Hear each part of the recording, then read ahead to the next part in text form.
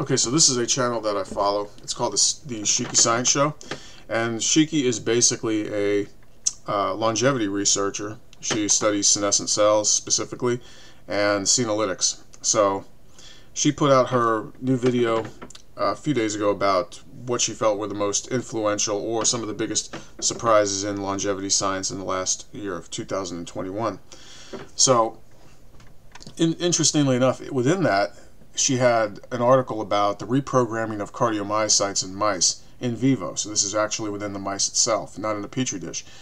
And they found they could actually turn back the state of the cells and increase the functionality of them by using what are called Yamanaka factors.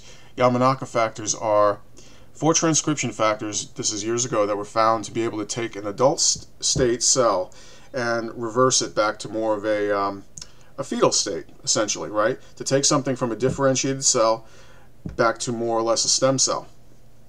And this was done actually successfully in vivo now. And the interesting part about this is they found that it was able to reduce scarring of the heart. So the scar tissues and the fibrosis were actually reduced, and I think they said the systolic functionality of the heart was increased again. So this has a lot of interesting implications for improving the functionality of our organs.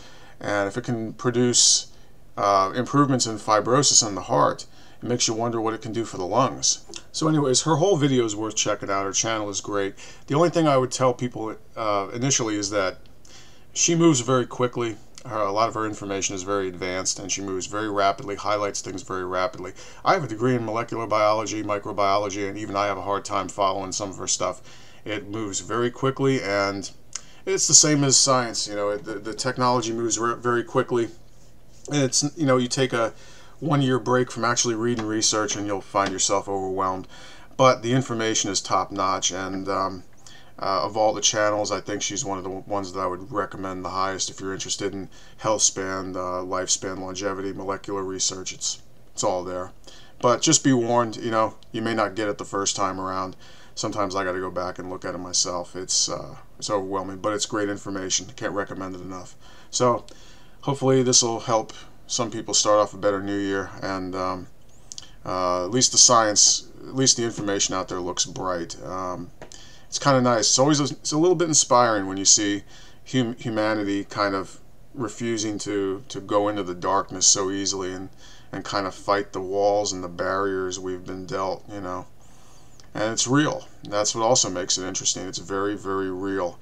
And it's not just storytelling. It's not just ideas. It's actually a real path. We have a real pathway and a roadmap to move forward. So anyways, thanks for listening, and hopefully this is of use to some people, and have a good Saturday.